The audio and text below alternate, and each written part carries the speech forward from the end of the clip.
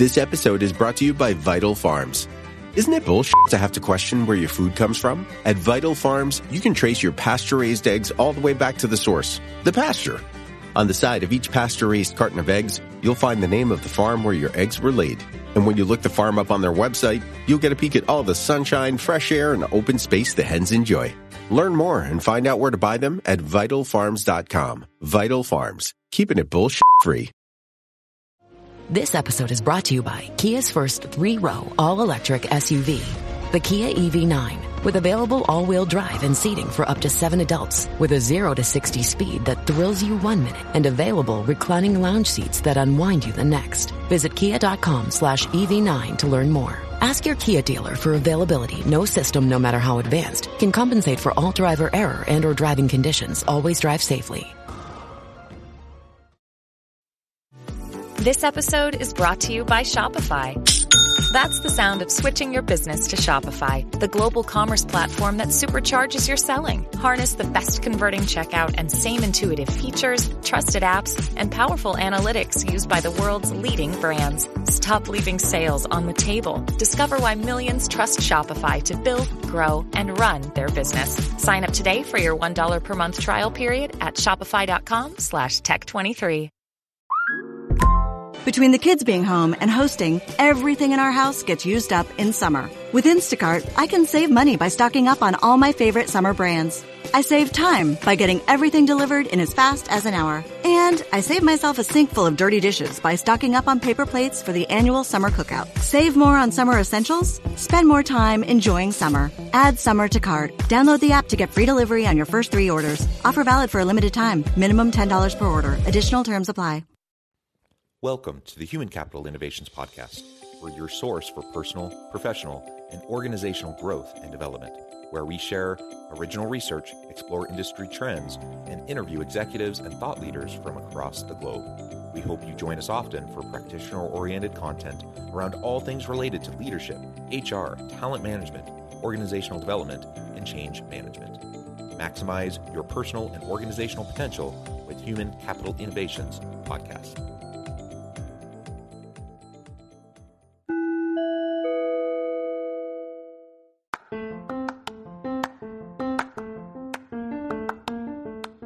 If you enjoy the Human Capital Innovations Podcast, enjoy ad-free listening by going to the Patreon page, and please consider contributing even at the producer or sponsorship level.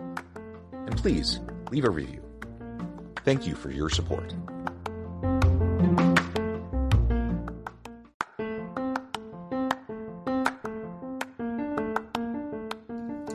Welcome to the Human Capital Innovations Podcast. In this HCI podcast episode, I talk with Matthew Wilson about a recent report titled The Globalization of Teams.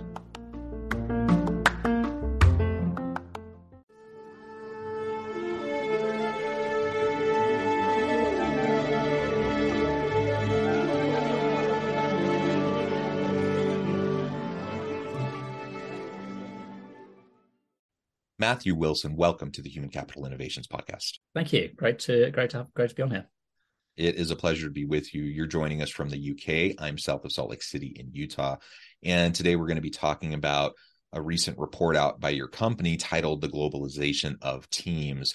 I'm all about teams and organizational dynamics and helping organizations thrive through effective teams. So I'm super excited to explore this topic with you today. As we get started, I wanted to share Matthew's bio with everybody. Matthew Wilson is an experienced entrepreneur and technologist. Prior to founding Omnipresent, he founded and ran an enterprise software business in the pharmaceutical industry and spent time as a software engineer and product manager. He holds a master's degree in theoretical and mathematical physics from the University of Oxford. He was named Forbes 30 Under 30 in 2019. Oh my goodness, theoretical and mathematical physics is something I can't even wrap my head around. Though my wife is a mathematician, so I'll have to tell her that I interviewed you today.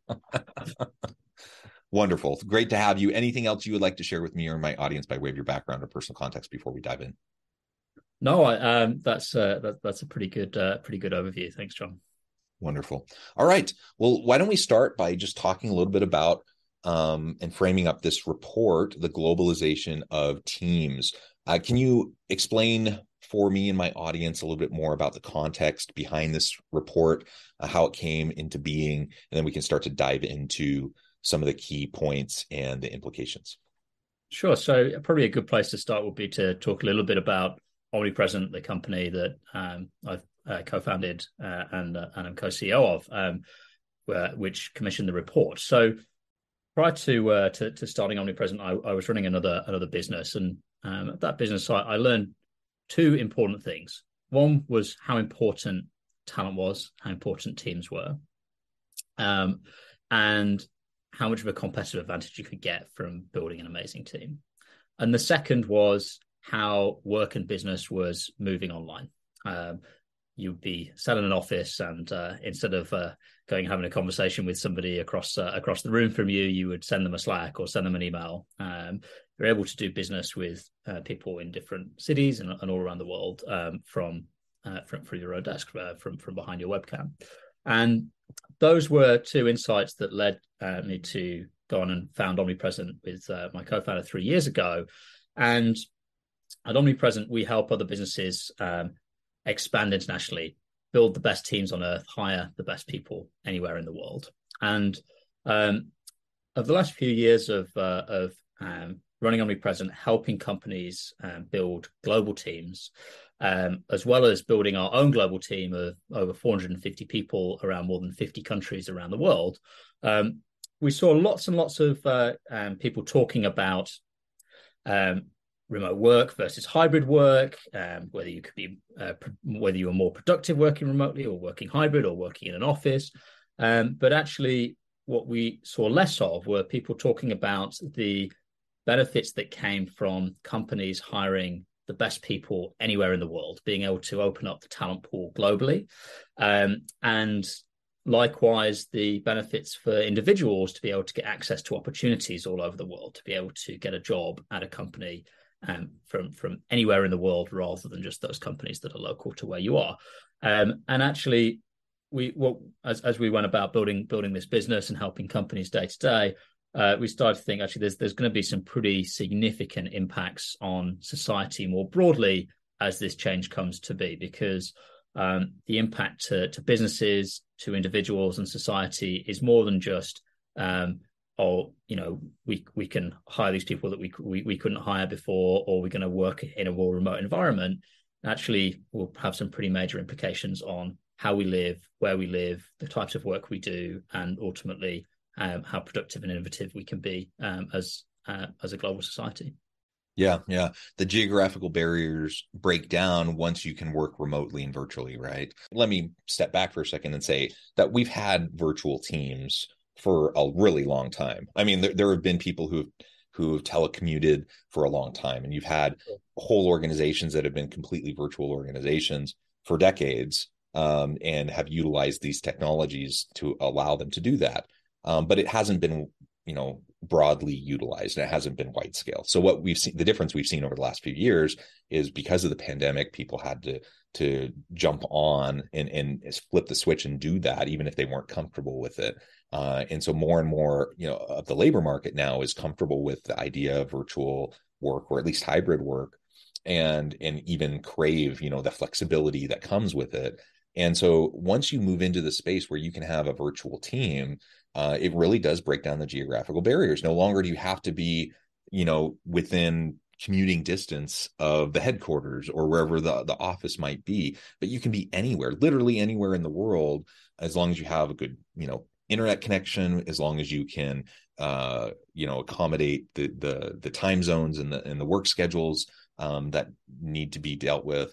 You can work with anybody, and there are challenges to that. I've had lots of conversations with CEOs around, their apprehension around virtual teams and their concerns about, not having people together to collaborate in a physical office space. And there's certainly some challenges on how to do that effectively, but the pros are huge when you think about now being able to leverage a global labor market, talented people from anywhere across the globe, the flexibility that employees crave, that now they can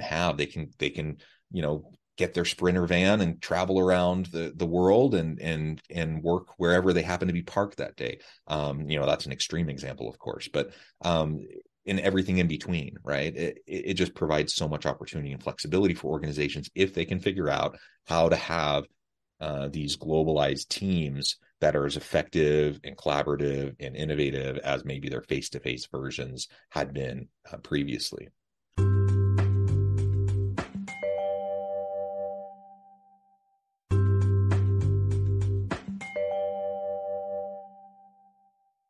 Yeah, I think what we saw was over the last 30, 40, 50 years, you've got kind of two things coming in that lay the groundwork for this, right? So the digitization of knowledge work has been happening for a long time, gradually, and then the rise of things like LinkedIn, social media, online job platforms, allowing people to connect and access opportunity online. Those two things have been happening, gradually over the last 20, 30, 40 years. But really, I think, when the pandemic hit, there was this forced behavioral change for lots and lots of people and lots of businesses. Lots of companies realized, actually, this works really well. Everybody's still being as productive, if not more productive, than they were being when we were making them come in and commute every day. And lots of employees, as you say, have had that taste, realized they can work productively, and don't want to go back. And I think a lot of the conversation that we see is around, are people more productive in an office, or are people more productive working remotely, or are people more productive working in a hybrid model? But I think what businesses who are really taking advantage of this shift have realized is it's not just about the relative productivity gains. It's about fundamentally changing the talent pool that you can build your team from. And when you can hire the best person in the world for the job at hand, rather than the best person who happens to be available, who's in a 45-minute commute, who you're competing with hundreds and hundreds of other businesses for, that is just a complete paradigm shift for businesses and can drive such an advantage. We've seen that ourselves with our own team. We've been remote since day one, but we've also been globally distributed since day one. So we're hiring people from all over the world. Our team is spread over more than 50 countries. I think we just went past 55 countries a few weeks ago. And that the talent that we've been able to attract into our business because of that policy has been, completely incomparable to what we'd have been able to attract. And if we would have had an office in London that everybody was working in every day. I think the challenge, and this is why we founded Omnipresent, is we think across 50 plus countries, even 2 or 3 countries, the administrative complexity that can bring can be really, really high. The HR teams that are maybe experts in operating teams based in the US, sorting out healthcare, sorting out the employment law, understanding how to run and manage payroll, understanding the tax implications. Suddenly, when you start to go international, that becomes just exponentially more complex the more countries that you operate across. And that's exactly why we set up Omnipresent. And what we do at Omnipresent is help deal with the complexity that brings, really unlocking this ability to hire the best person anywhere in the world without just piling on a ton of complexity onto your business. Yeah, and there's no question. I mean, employment and labor law is complicated when you're just operating in one place. And then you just amplify that, when now you have people in a distributed team working all over the place. Clearly that becomes complicated. And to have organizations and services that can help you to deal with that, I think is going to be really important and help people who are still resistant to this idea of virtual work or distributed teams to lean more into that opportunity. I definitely know of many of those organizations that as soon as things open back up after COVID, they're like, all right, everyone back to the office. Like, we don't want to deal with this anymore. And they just felt like it was a burden. And I'm like, if we can ease the burden side of the equation, there are so many benefits that can come from it that I think we can leverage those benefits, but we do have to address the challenges and the complexities. I speak to. Go ahead. I think one thing I find interesting is speaking to HR teams, to execs at other businesses that have adopted remote working, or at least, or maybe in one part of their business they've adopted remote working, or they've done that more broadly, but still hire everybody within an hour's radius of an office or within one country. And I think those businesses are the ones that are missing out the most. They've already got the working practices in place to be able to take advantage of this, kind of superpower of being able to hire the best person in the world, and then are missing out on that. And really, they can get such a benefit without really changing too much from a working patterns perspective. Yeah, and you mentioned, this really, just like globalization, generally speaking, in the broadest sense of the term, has transformed society in the interconnectedness of the globe. As we have more distributed teams and we talk about the globalization of teams, that is going to have societal implications. It's going to shift things. And of course, one of the most obvious elements of that is it will impact where and how people work, right?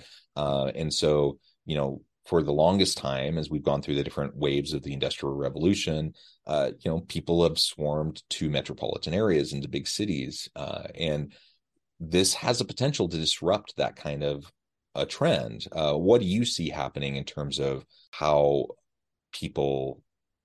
population centers exist and how that shifts over time as we move into the future, and what that means for businesses?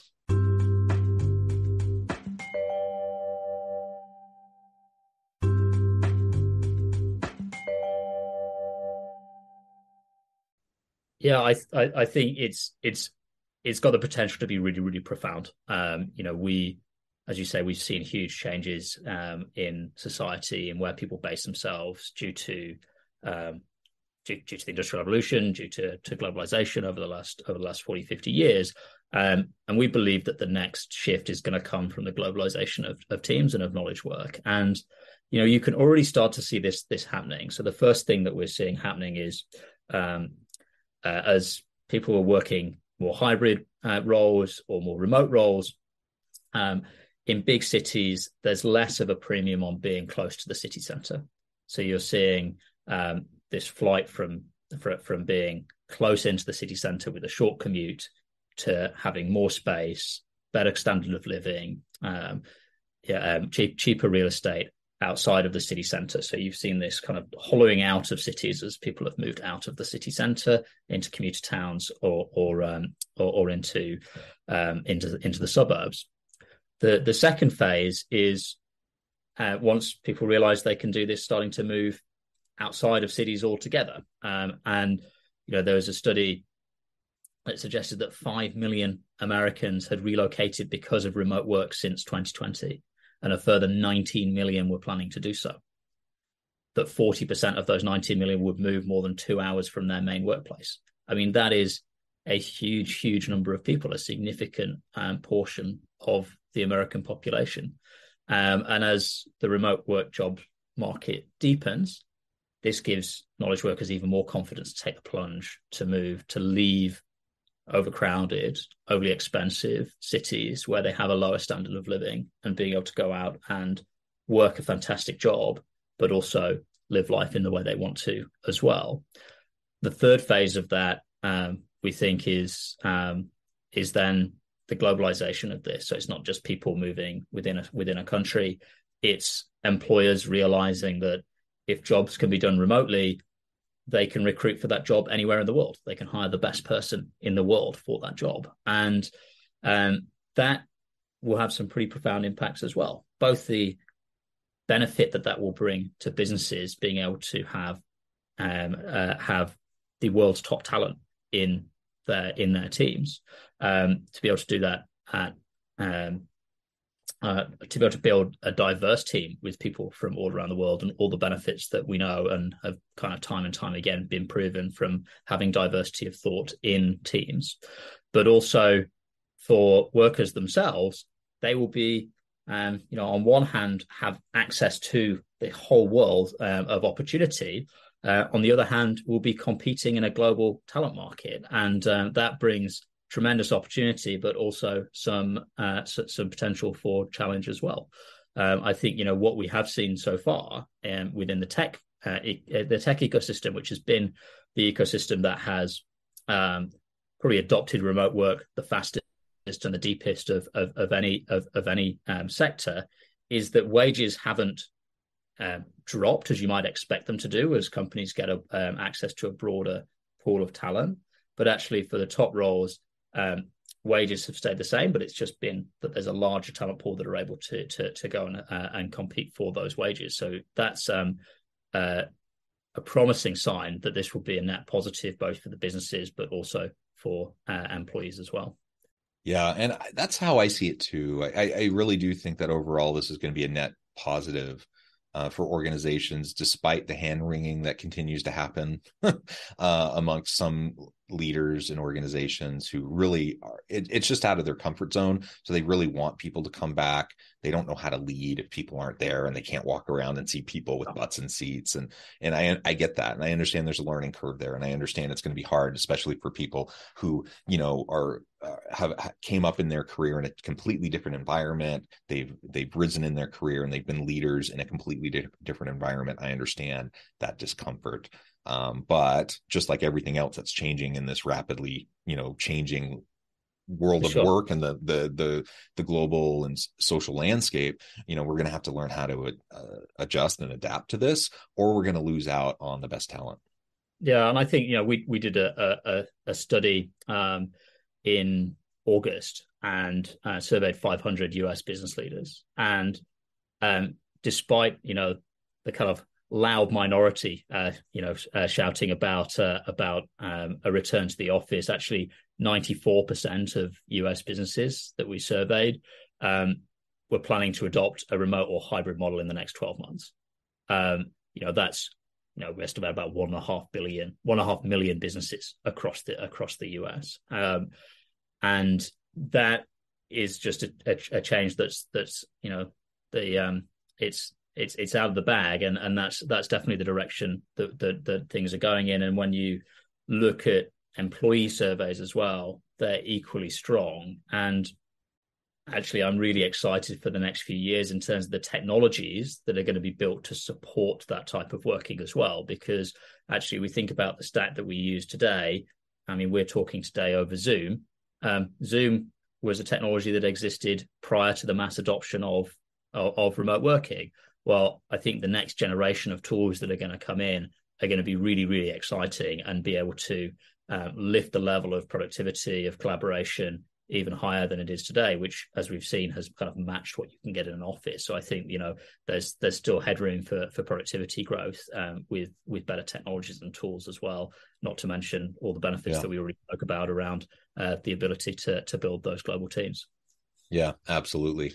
And of course, because there's going to be new technologies emerging or being refined and enhanced, this is an evolutionary process. Like we're at the early stages of widespread adoption of virtual work and distributed teams. We've had 100 years of working in an office, figuring out how best to work in that environment, and we've had, as you say, it's been going on for a while. But really, with any kind of mass adoption, it's been 2 years, and that's not very long to develop new tools and technologies, new frameworks for working, new organizational models. And I think with the volume of people and businesses working like this, the pace of change I think we'll see over the next few years is going to be pretty exciting. Yeah, I agree. Wonderful. Well, Matthew, we've just scratched the surface here. I know there's a whole lot more we could dig into, but I also note the time and I need to let you go here in just a minute. So before we wrap things up for today, I wanted to give you a chance to share with the audience how they can connect with you, find out more about your work and your team, where they can find this report, and then give us a final word on the topic for today. Sure. So you can find us at omnipresent.com. And just a reminder for what we do here at Omnipresent is we help companies that want to take advantage of hiring the best people in the world do that. We take care of all of the complex administration when it comes to hiring abroad. How do you employ people? How do you pay people? How do you manage employee benefits when you've got people in different countries with different expectations and different norms? And really make it simple for businesses to build the best teams on earth. As I said, we're at omnipresent.com. The report that we've talked about, it's a pretty lengthy report. I think it's super interesting. It was written by an economist and journalist called Lawrence H. Knight, who used to work for the BBC. It's a fascinating report. You can find that at omnipresent.com as well as learn more about what we do and the other content we put out as well.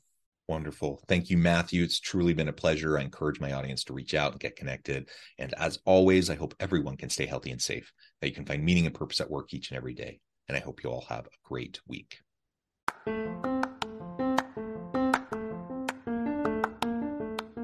you enjoy the Human Capital Innovations podcast? Enjoy ad-free listening by going to the Patreon page. And please consider contributing even at the producer or sponsorship level. And please leave a review. Thank you for your support.